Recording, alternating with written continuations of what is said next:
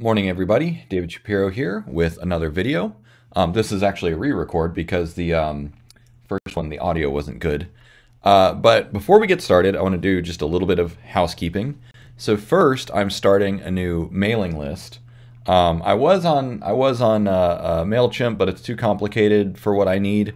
So I'm moving over to this Google form. I've already got 48 responses. So this is for people, primarily people who either want to invest in my startup or people who want to collaborate in some way or another. And then also if you just want generic news. Links in the description. So that's that. The other thing is I did add ads. I posted a poll and more than 90% of people were okay with ads. That's perfectly fine. But I'm over 5,000 subscribers now, so if the 10% of people who were willing to support me on Patreon, that's 5 times what I have now. And if I 5x what I've got now, that puts me at 5,000 a month. And if I get to there, I will take down ads permanently because that's enough to support my life. Right now, the combination of ads and Patreon is enough to support me.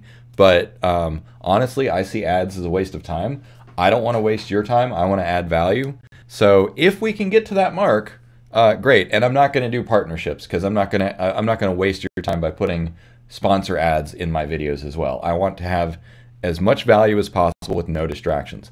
Anyways, offer still on the table. If we can get to 4,000 or 5,000 a month, I will take down ads permanently. Now, on with the show. AI and you. This was a popular topic that has been requested in a bunch of different ways.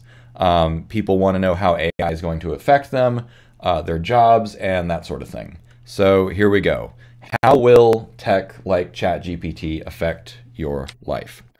There are a lot of people that are concerned about it, and for good reason.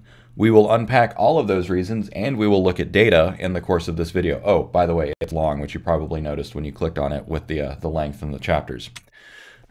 All right, first, let's set the stage. What is the context here? If you are new to the channel, which many of you are, you might have landed here and you don't know anything about AI, or specifically this current wave of AI. So the current thing is the big breakthrough was called an LLM, or a large language model. It's basically autocorrect on steroids. Or another way I think of it is predictive text. However, it is like literally millions of times more powerful than the predictive text on your phone, maybe billions of times. It's very, very powerful. Now, this concept might seem simple. You know, if all it does is predict the next word, okay, like how is that so powerful?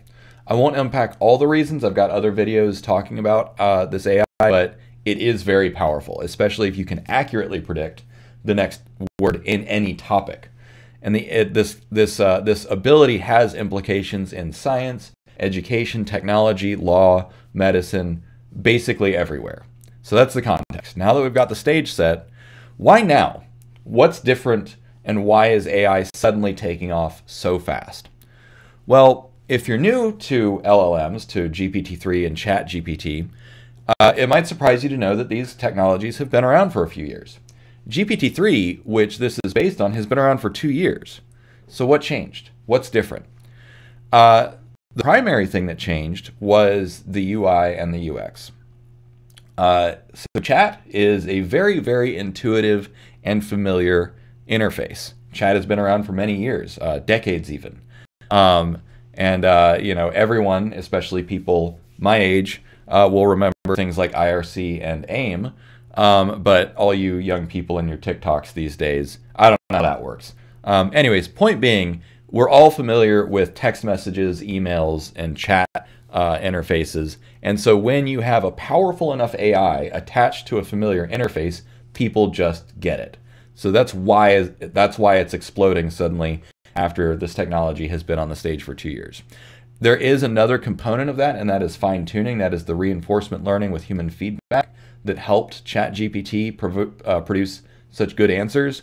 We're not going to dive into that. Maybe I can make another video. Oh, by the way, one of the best ways for me to find the content is y'all comment and vote and comment on each other's comments, because that tells me what's resonating with you guys. So if you, whatever you want a video on, comment in the videos, tell me, and talk to each other too.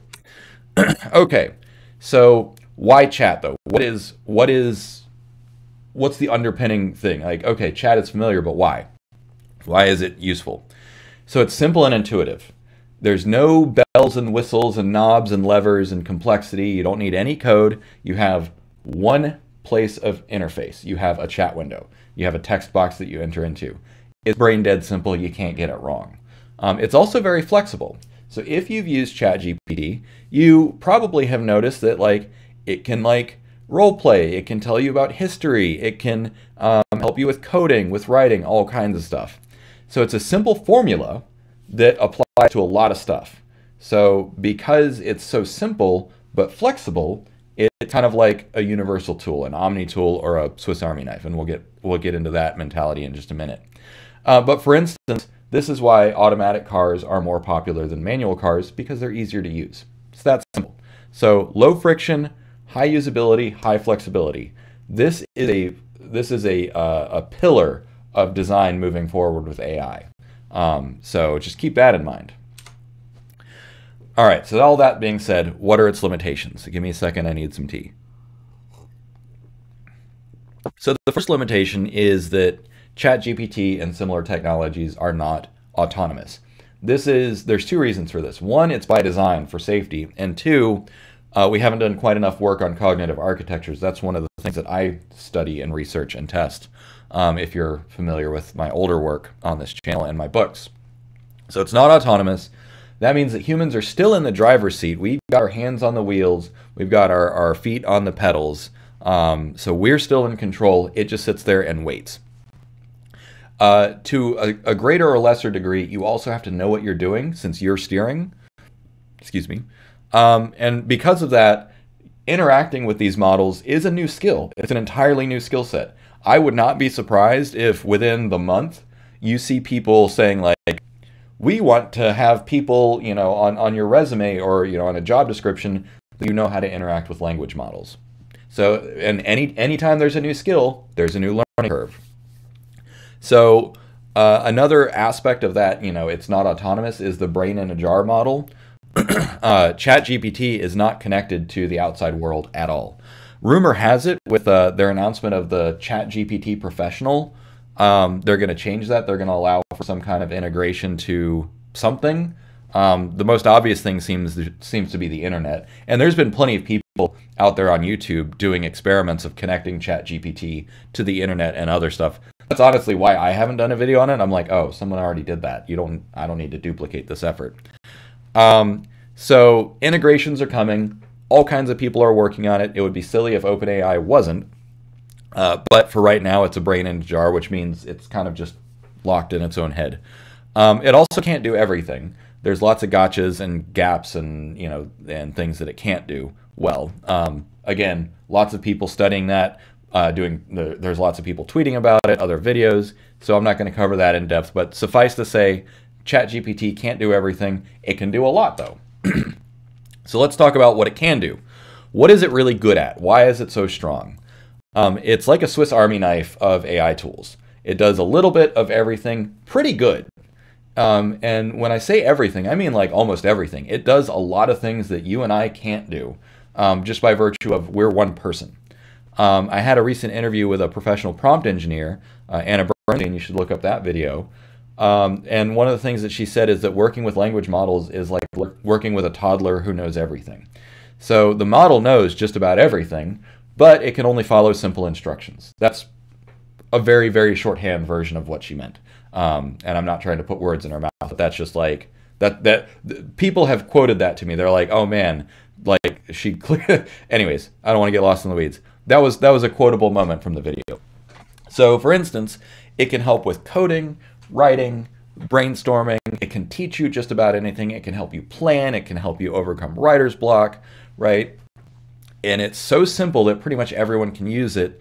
And lastly, it's very cheap, right? It costs just a few cents, maybe $1 an hour to use.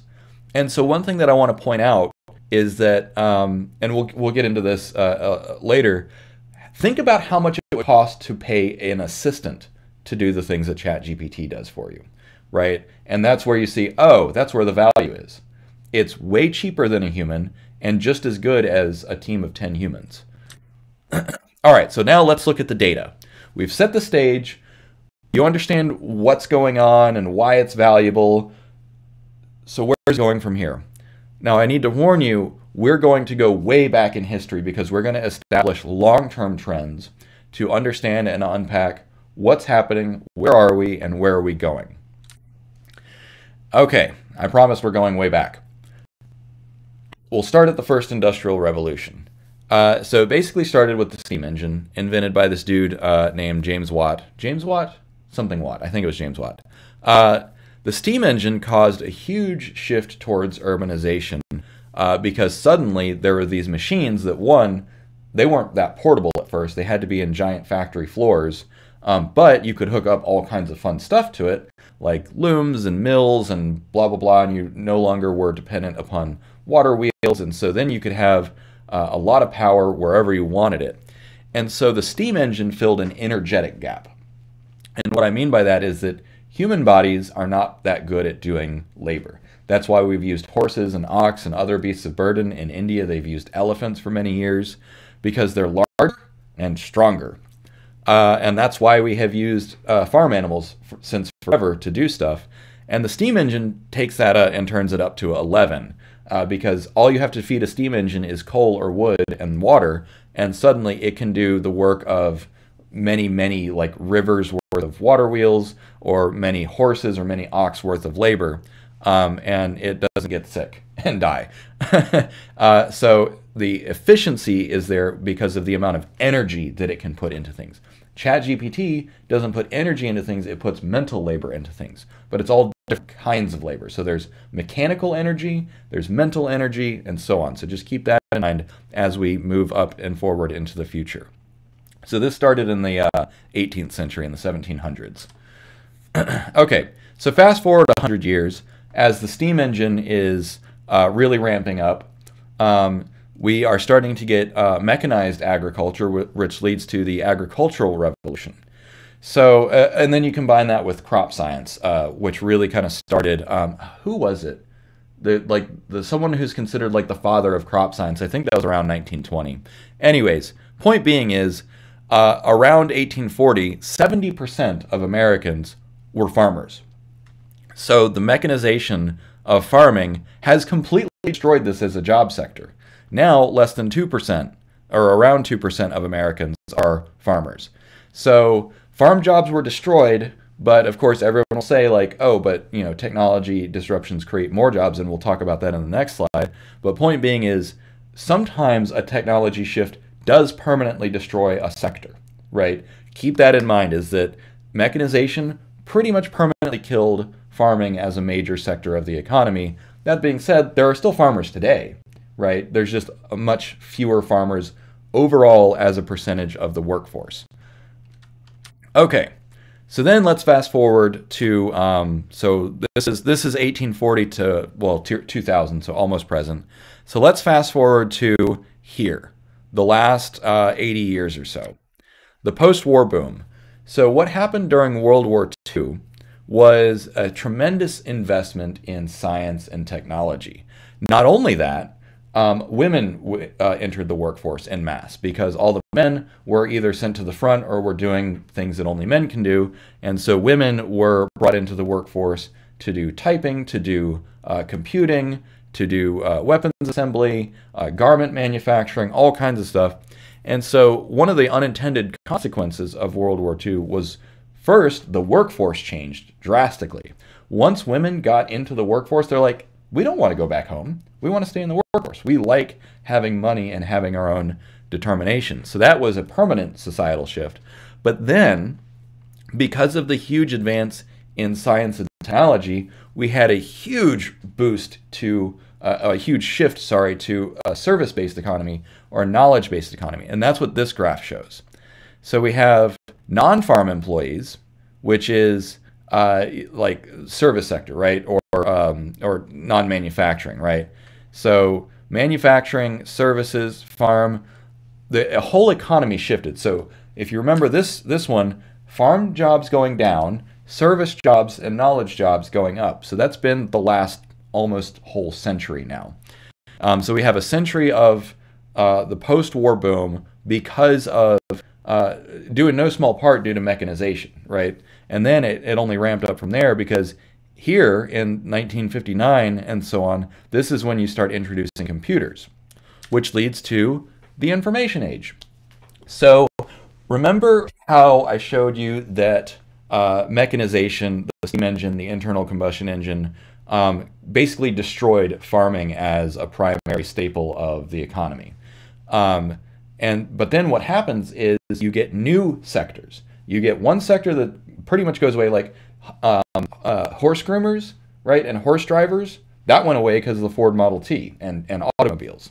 Likewise, you get new things, right? So we replaced people who care for horses with auto mechanics and auto builders. Likewise, the introduction of computers led to the information age, which created an entirely new sector of IT and computer engineers. That's what I have done for the last 15 years of my career until I just retired, because now I'm making enough money on ads and Patreon. And so, again, like this is another perfect example. I couldn't have switched to this job before YouTube, right? Before the internet. And so technology will sometimes destroy sectors or greatly reduce them, but then it will also create entirely new categories. So the theory is, oops, sorry, premature. The theory is that as technology and science advance, yes, some categories will go away or be diminished, but new categories will be created, and those new categories will inevitably be larger than the previous ones. Now, I want to temper this by pointing out that in that same time period, where we see farm jobs going the way of the dinosaurs and service jobs going up, population has also exploded, right? So some of what you're seeing is a function of population growth. Some of it is also a function of technology, of immigration, of science. But one thing to point out is that population growth has been a huge driver of economic growth. More workers, more producers, and more consumers, economy grows. If the economy is flat or declines, in most nations where that has happened, the economy also stalls. Look at Italy, look at Japan, look at Greece, right? You look around the world to where the population has plateaued and has contracted, and so has their economy. So correlation does not equal causation, but it's a really compelling argument. So just keep all that in mind, that all these growth narratives around, science and technology only causes growth. I don't know that I fully agree with that. I think that population growth has been a primary driver of economic growth for the last few centuries, especially when you consider that we hit our fastest period of population growth in like the 50s, and it started slowing down because we're reaching carrying capacity. Okay, but the conclusion that the economists want you to come to right now is that new technology always creates new jobs. Yes, it destroys some categories, but it creates new categories, and growth is infinite, hypothetically. I beg to differ. So now we're going to pivot and talk about the evidence against this narrative that technology only creates new jobs. So first of all, we are here. This is as we approach the carrying capacity of the planet, which is suspected to be around 9 to 11 billion, maybe up to 13 billion with some more technological improvements, we are going to start entering into a phase of what's called economic compaction. Now, this is a term that I have very rarely seen. It's kind of a very arcane term, and I couldn't even find something defining this again, but I do remember reading about it. And so economic compaction is basically there are more workers competing for fewer resources, including jobs, right? And we're also going to be approaching the thermodynamic limits of things like hydrological cycles. There's only so much fresh water to go around. There's only so much light to go around. There's only so much arable land to go around. And as we expand as a species to maximum capacity of our environment, because we haven't gotten off Earth yet, and oh, by the way, there is no other fertile soil in this entire solar system, so Earth is all we got. So we are presently facing the early stages of economic compaction, which is basically it's getting crowded. And we knew this, whether or not we would admit it to ourselves, when we watch movies like The Matrix and Blade Runner, where like we have these dystopian visions of the future where everyone is living on top of each other, and like we're afraid of that. Like nobody wants to live like that, but we kind of intuitively know that's where we're heading. And so again, when you zoom out and look at the planet as a whole, I don't care about macroeconomic trends. Look at the total energy available to the human species. Look at the total amount of water and land available to the human species. That's what I see driving the trends right now. Now, if economic growth has been tightly correlated with population growth, then economic growth is probably about to taper off and plateau globally within the next 10 to 20, 30, 50 years. Who knows? But pretty soon. Okay, so if that previous narrative that new technology always creates new jobs and new categories, you would expect the total employment to continue going up through the end of the 20th century and into the 21st century. That's not true. That's not what happened. Labor force participation rate peaked in the year 2000. Let me say that again.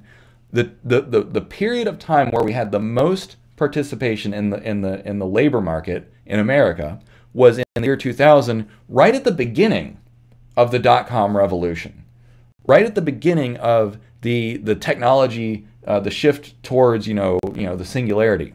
So there's obviously there's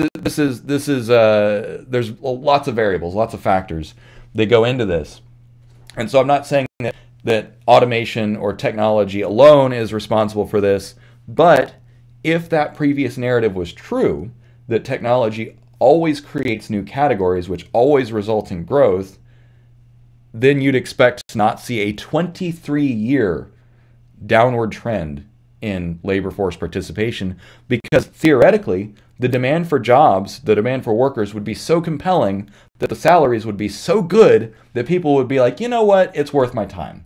But instead, we have the opposite trend. We have quiet quitting. We have the Great Resignation, which I'm now a part of, because I was like, you know what? My day job isn't worth it. I'm going to go make YouTube videos instead. That's the first time I said that out loud, and wow.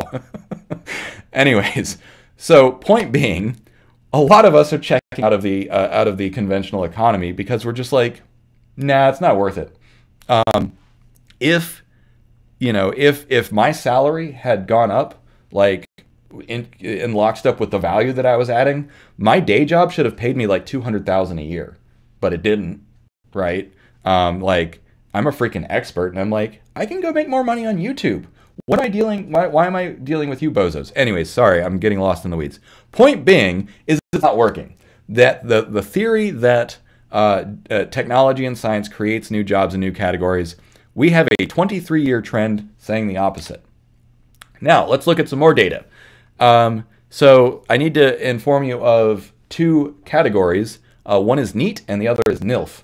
And no, get your mind out of the gutter. I am a NILF. That means not in labor force. Although, since I'm starting a startup, maybe I am in the labor force. I don't know. Anyways, point being, NEET means not seeking education, employment, or training. So a NEET is someone who has just never, like, I think it's typically young people, but these are people that are just never ever going to even enter the workforce in the first place. And then a NILF is someone who has checked out for whatever reason. Whether it's disability or voluntary choice or freelancing or whatever. Actually, I don't know. I don't know if freelancing is counted in that. So maybe I'm not a NILF. Sorry. Long story short, people are checking out of work, and so let's just unpack this graph real quick because this is small. So this is the same data we saw a minute ago, which is the labor force participation rate, and so you see it followed this big hump, peaked around 2000, and it's been downhill ever since. And then this blue line is the ratio of not in labor force. So we have today, it looks like we're approaching 96 million people in America that are not in the labor force. And this trend is not slowing down. So again, that narrative that the information age is going to revolutionize everything doesn't seem like it's happening. So the new conclusion that I've come to, based on a 23-year trend, is the information age is not producing more jobs or abundance of demand for workers. Certainly not enough demand to have salaries rise in a fashion that would be compelling enough to reverse the trend of people checking out permanently. Well, I don't know if it's permanent, but people checking out, seemingly permanently. Obviously, like if you go for 23 years without a job, like you got something else going on. So let's talk about who's at risk. I hope this provides a compelling enough argument that like, okay, that old narrative isn't holding up. So who's at risk? According to this Zippia link, which has a lot more graphs, we've got 25% of the population is at high potential for being automated away. And another 35%, almost 36%, is at medium potential. So that means the vast majority of workers today are at medium or high risk for being automated out of their jobs. It's happening. So like you might, the first thing is like, okay, how do I protect myself from that?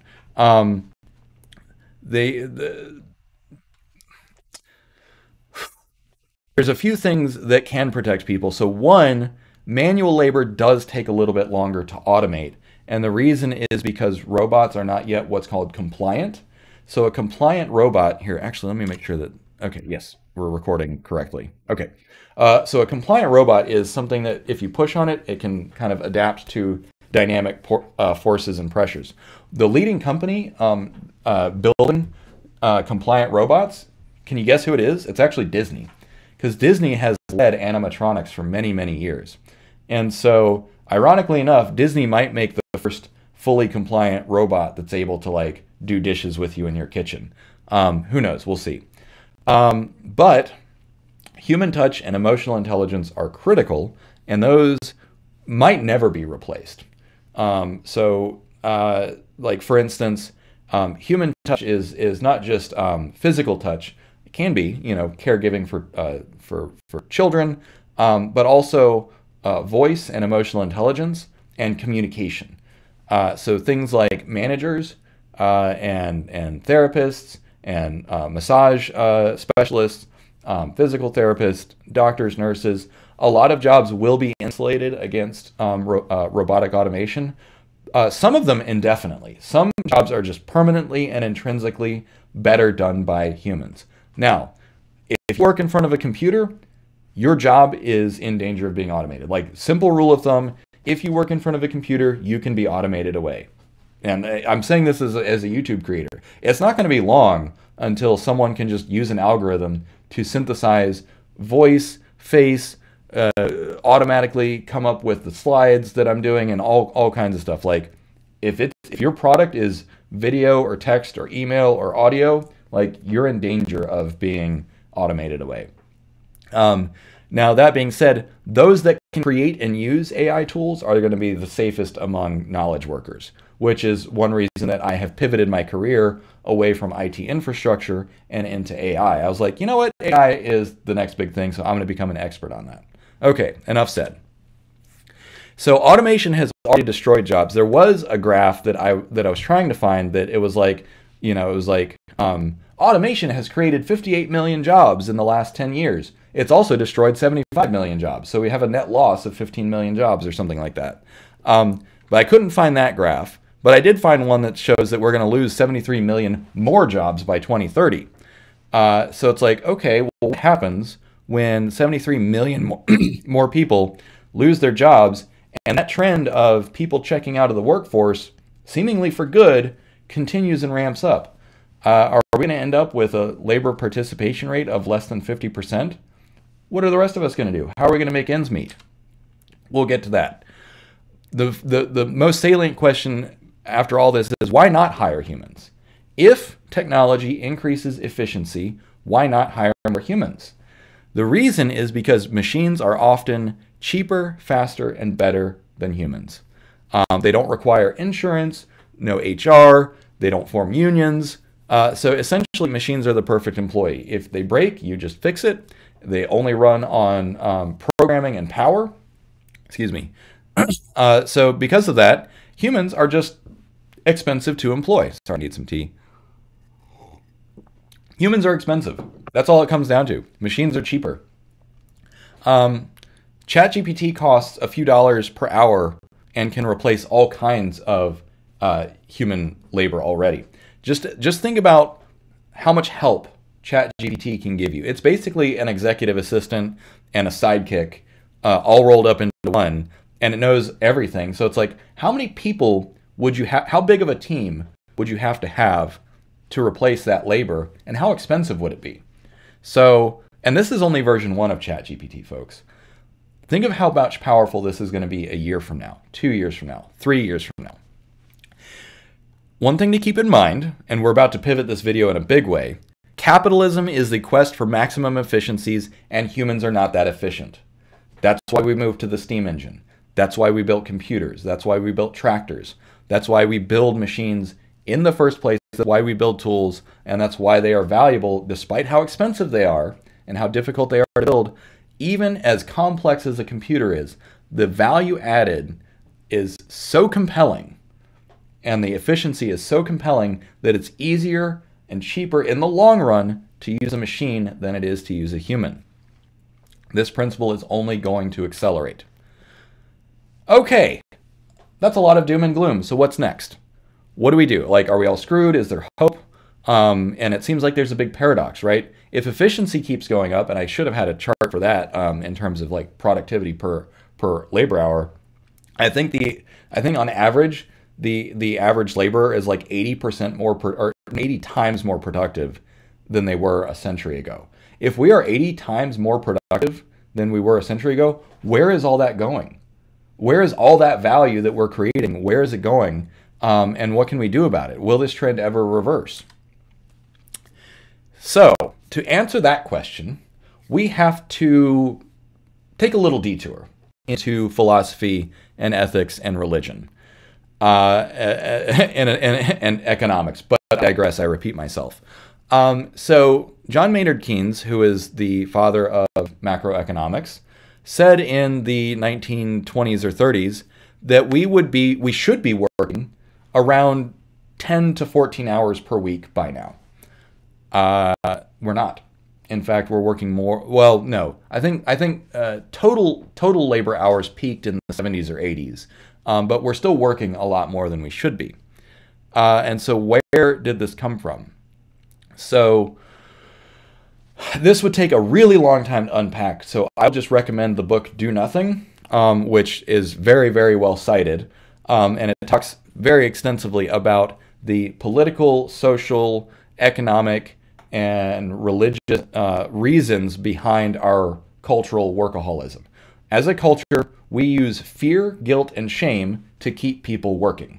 And we also use fear, guilt, and shame around laziness or idleness, which means that it has been the established policy of state and federal governments that people ought to be working. And we ought to incentivize that behavior, which means that that mentality trickles down, and it is implicitly embedded in all of our legislation, all of our fiscal policy, all of our monetary policy, and then it also gets embedded in the zeitgeist of our culture, where we have the hustle culture. That is one of the primary ways that you see it today, is like, if you're not working 2 or 3 jobs, you're falling behind. That is people that have internalized capitalism. And then you end up with, whenever anyone pushes back, you say, well, who are you to declare what's good or bad? Why do you get to say that this is not good or bad? Society has decided that laziness is bad. So what we need instead of this hyper-competitive mentality, is we need a post-scarcity and hyper-abundance mentality, which is a completely different mentality from laziness is a sin to you must be working or otherwise you're going to be condemned, right? So post-scarcity is a hypothetical state where the scarcity of all basic goods and services practically no longer exists. And hyperabundance is another way. It's 2 sides of the same coin. So hyperabundance is just another way of thinking about post-scarcity. Air and sunlight are hyperabundant resources. Air is so abundant that you never have to pay for it. All you have to do is regulate it so to keep it clean enough so that everyone can use it. Sunlight is also hyperabundant because, again, you don't need to pay for it unless you're like at the North Pole where you have like perpetual night for 3 months. So with massive increases in human efficiency, why don't we have a post-scarcity and hyperabundant mentality? So one, or I guess I phrased that wrong. We don't redistribute the benefits of our efficiency because we don't have those mentalities. We'll get into how do we adopt those mentalities soon. But it all basically comes down to beliefs. Economists have certain beliefs. Politicians have certain beliefs. The philosophical zeitgeist of the time gives us certain beliefs. But beliefs they're often anchored in some evidence, but beliefs are also often arbitrary, which is why I picked this graphic, is just because it's like you pray at the altar of neoliberalism, or you pray at the shrine of capitalism and corporatism, or whatever, like whatever your preferred philosophy is. So how does that physically manifest, right? Okay, I can talk about, zeitgeist and philosophy and beliefs and however I want, but the bottom line is, after World War II, so the marginal tax rates were really high to pay off the war debt. So it makes sense that after the war debt is paid off, tax rates go down a little bit, but then they just kept cratering. So what happened? Well, around 1980, neoliberalism became the de facto policy globally, and that was pushed by Margaret Thatcher and Ronald Reagan, which, two of the most powerful economies in the world. We set the tone for everyone else. It was also adopted by the IMF and the World Bank. So with the rise of neoliberalism, the belief was you deregulate, you privatize, you give people individual liberty so that they can do whatever they want with their money, and the government should do less. Now, there were some really compelling reasons for the adoption of neoliberalism, because what we had before then was working even worse in some respects. There's a book called A Brief History of Neoliberalism by David Harvey. Definitely recommend it because it does give neoliberalism a fair shake, but it also points out its flaws in reasoning and logic, and also just where it completely goes off the rails. Point being is, neoliberalism is the reason that is one of the reasons we're experiencing what we are experiencing today. Population growth and globalism are also reasons, and there is a huge backlash against globalism right now, which is very interesting to watch it play out. But tax rates are just one way that you can tell that we have this different mentality that goes away from, or that is further from post-scarcity and hyperabundance, and that is, I got mine, screw you. Okay, so what drives all this? I'm glad you asked. Nihilism. Nihilism is the underpinning philosophy behind all of this. Neoliberalism is an intrinsically nihilistic philosophy. It is also a dystopian philosophy. So in the 19th century, in Russia, of course Russia, the nihilists said nothing matters. And they were basically anarchists. They wanted to burn everything down and start over. The idea spread westward, and it really caught on. You might have heard about this dude named Friedrich Nietzsche. So he wrote extensively about nihilism and the will to power, and basically invented rugged individualism and a whole bunch of toxic stuff all in one go. So as we were challenging our beliefs around religion, spirituality, philosophy, nihilism takes over because it's like, we can't figure out anything, so just nothing matters. There's no physical evidence that God exists, that anyone cares about us, nothing matters. And the capitalist stepped in and said, well, my profits matter. And so then everyone else was like, all right, sure, fine, profits matter. And then now, as a planet, we optimize for GDP. Does that sound like how we want to live? Like the single number that everyone spends all kinds of time focusing on is GDP, gross domestic product, right? So we've optimized for GDP. We're not optimizing for life. We're not optimizing for humanity. We're not optimizing for anything else other than profit. So a century later, how do we feel about that? Did it work? We're more productive than ever, but are we happier than ever? all metrics indicate that happiness is cratered, that we are in one of the most unhappy times in recorded history. And the reason is because we have this undercurrent of nihilism that says, you don't matter, I don't matter, and then someone else comes in and fills in a narrative that says, well, profits matter. We saw this in memes at the beginning of the pandemic, where everyone was panicking. They're like, but the economy! And everyone's like, I don't care about your economy, dude. Like, I'm going to go die. Like, don't tell me to reopen the economy. And so that's when the cartoonishness of the Ferengi from Star Trek kind of became a little too real. And that's why I picked Quark here to represent this, because the Ferengi, which were invented in the late 80s, I believe, for Star Trek, were a caricature of our own fixation on profits. And in fact, the Ferengi Constitution says nothing about morality, it only says about profits. The Ferengi Constitution is called the Rules of Acquisition. That is their highest religious and philosophical doctrine. Let's just say it seems like it was a little too on point. So if nihilism is the problem, nihilism is the underlying problem that says nothing matters, I'm just going to look out for myself, the answer then is post-nihilism. So some people, like Jordan Peterson, Eugene Rose, and a few others, have all said we need to go backwards.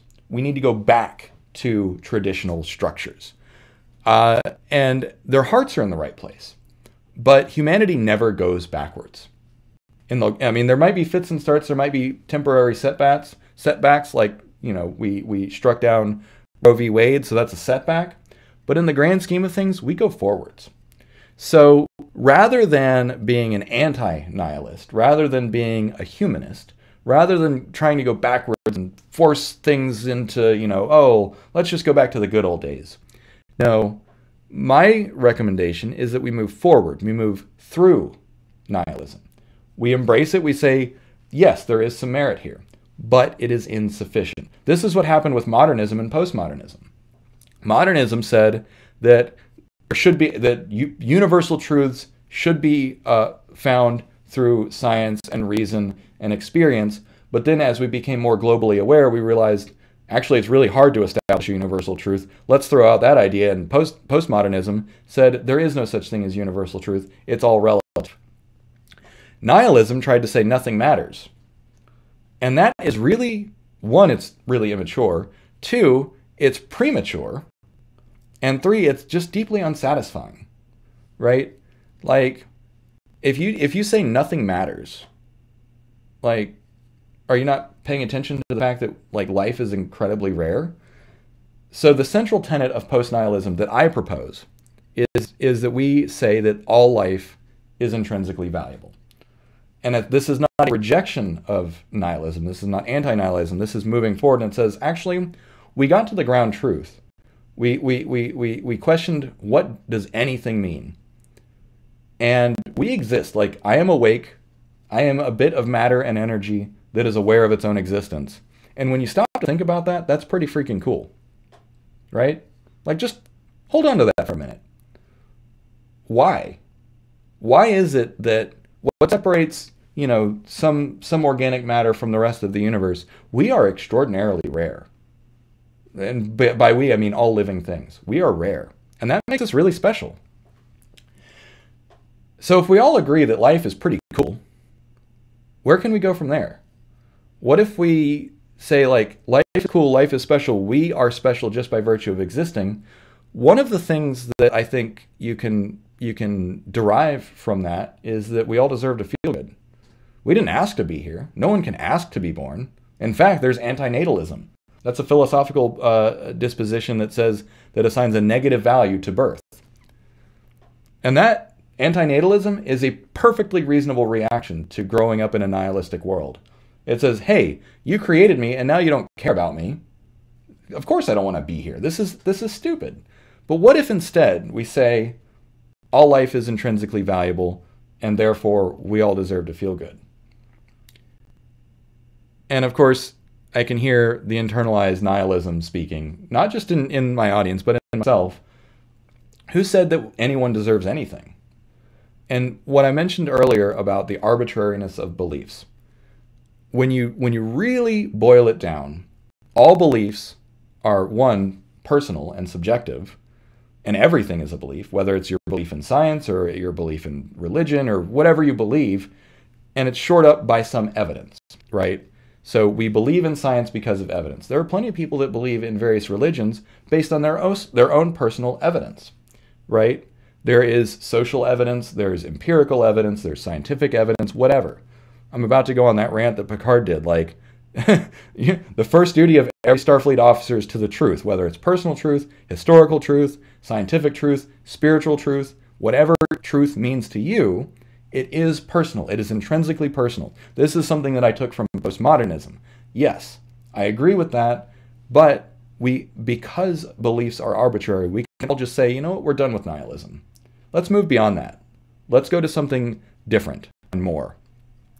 And, this could be us, but we let the nihilism worms in our brain. Okay, so stepping away from religion and spirituality for a second, empirically speaking, how do we move towards a more post-nihilistic world? What does that look like? Well, if AI and automation are going to destroy 50+% of jobs in the next 10 years, we're going to need a grain dole. And for historical reference, for people that aren't history nerds, Rome, ancient Rome, had a grain dole when times got tough where they just gave out grain for free because nobody could afford it. But all the wealthy barons, they produced enough. And so redistribution is nothing new. Nihilism made us complacent and expect dystopian outcomes, but if we change our minds, if we all change our minds, then we can agree that maybe redistribution, it's time for this idea again. It won't happen yet because we all still have that crab mentality, that fear, guilt, and shame around scarcity. So another way of saying crab mentality is scarcity mentality, scarcity mindset. So we need to get over our scarcity mindset. And post-nihilism, the reason that I say post-nihilism is the answer, is because it changes our orientation not just towards each other, but towards ourselves. One of the reasons that I quit my job, my day job, is because I realized I deserved to feel better than how they treated me. And I think everyone deserves to feel better. And when I discovered that, it was an eye-opening. It was like a major awakening. I was like, wait, I deserve to feel better. Everyone deserves to feel better. And then I was like, yeah, I feel like this is a universal principle. And if we all believe that everyone deserves to feel better, our orientation towards scarcity changes. I went shopping. When I was sick, I went to the grocery store to get soup with my fiance, and there was a guy outside asking for change, and I don't carry cash. And I said, sorry, man, I don't have any cash. And I thought about it. I was like, wait, I got a bag full of food. Like, let me just give him some food. And I walked back and I said, hey, man, I don't have any cash, but you want some soup? Like I was actively sick, and I'm like, I've got more than I need. Like, I think that he deserves to feel good. Just by virtue he exists. I don't care what his history is. Sorry, I'm getting choked up. I don't care what someone has been through or done. If we're here, if we exist, we all deserve to feel good. Sorry. So it's about striking a balance, right? Obviously, this is a really big idea, mass redistribution. Marxism and socialism isn't the answer. It's too radical. I don't think that centralized ownership, that collective ownership and centralized control is the answer, because, the so-called experts often get it wrong. Look up the famines that happened in the Soviet Union because of the so-called experts deciding what to do with the farms. So yeah, like we should be wary of centralized ownership. We need to bank on the wisdom of masses, which says, okay, we do need some level of liberty and individual decision, and also collective decision making, not collective ownership, collective decision making, which democracy is. Republics, representative democracy, is a method of collective decision making. Neither is libertarianism or anarchy a solution. Sorry. We do need structure. When you've got a planet with 8 billion people on it, you absolutely need power structures. Now, those power structures need to be fair. They need to be better. Now, I think we can probably all agree, I don't want to speak for everyone, but I think we can agree that individual liberty is important. I like being able to decide where I'm going to work, who I'm going to live with, who I spend time with, what I do for fun, what I believe, what I think. So if we can all agree that individual liberty is good, then it's like, okay, well, we don't want any hard left or hard right. We need to be, a little bit more reasonable, a little bit more moderate, sorry. By extension, I think we can agree that property rights are important. And what I mean by that is I own my house. My house wasn't given to me by the government.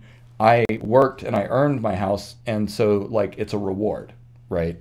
Our brains are efficiency calculators, and it's like, okay, well, what am I, if there's no reward, then why am I going to do it?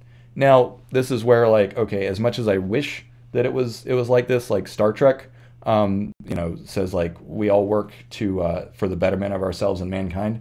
To be fair, that's why I started my YouTube video, was I just wanted to get information out there. But the reward is still social validation, right? Was I'm doing this because I'm part of a society. So anyways, going down a tangent, point being is that property rights are important. So if individual liberty is important and property rights are important, but also fairness and equity is important, my answer is we should go for a well-regulated economy, keep it fair, with robust redistribution. That's the grain dole idea. So this idea still has to be paired with that new philosophy, because our philosophy of scarcity mentality, our scarcity of nihilism, won't let us do that. We need a new moral framework or a new disposition towards not just each other, but towards ourselves in order to achieve this. So thank you all for watching. Be kind. It's already hard enough. Take care.